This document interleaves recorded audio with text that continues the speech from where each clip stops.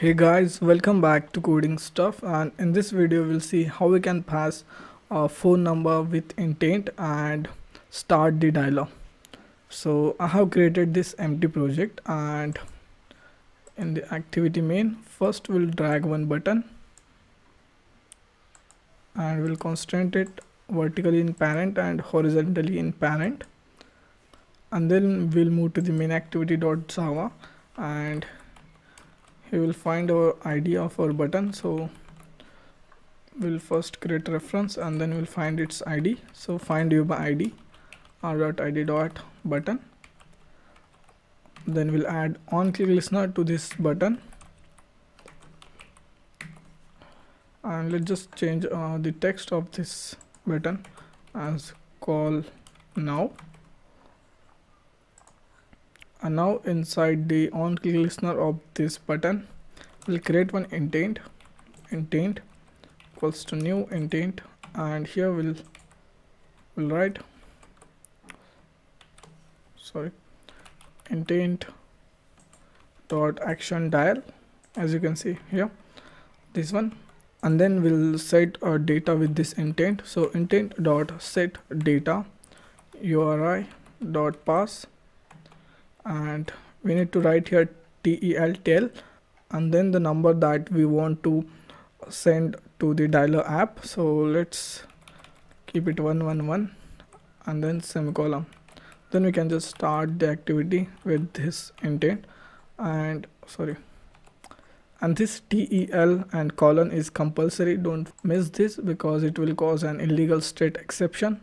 So now we'll try to run the app and we'll see it's working or not. So the app is installed, and now I'll click on this call now button. So as you can see, the dialer is started with the number that we passed over here.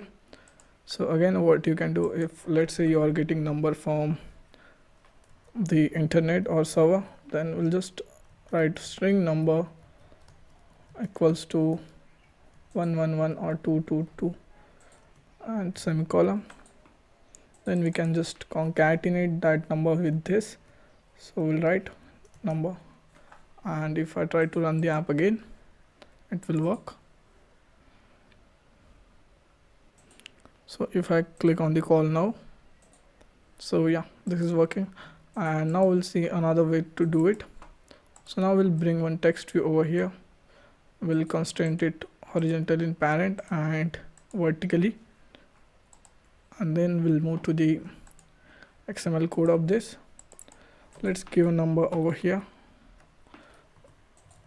999, and we need to provide one property which is auto link, and here we need to specify the phone, and then we can again make this links clickable to true. So when user clicks on this text view, it will start dialog with this number. We don't have to write anything in the main activity for this way. So let's just try to run the app again.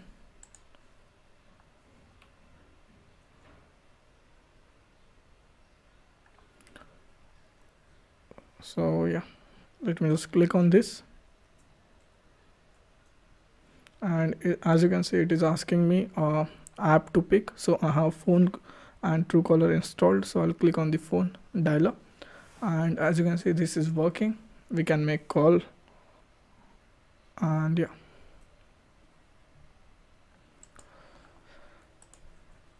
So yeah, that's it for this simple tutorial. In the next video, we'll see how we can make a call from the Android Studio. So yeah, that's it. Do subscribe, and thank you for watching.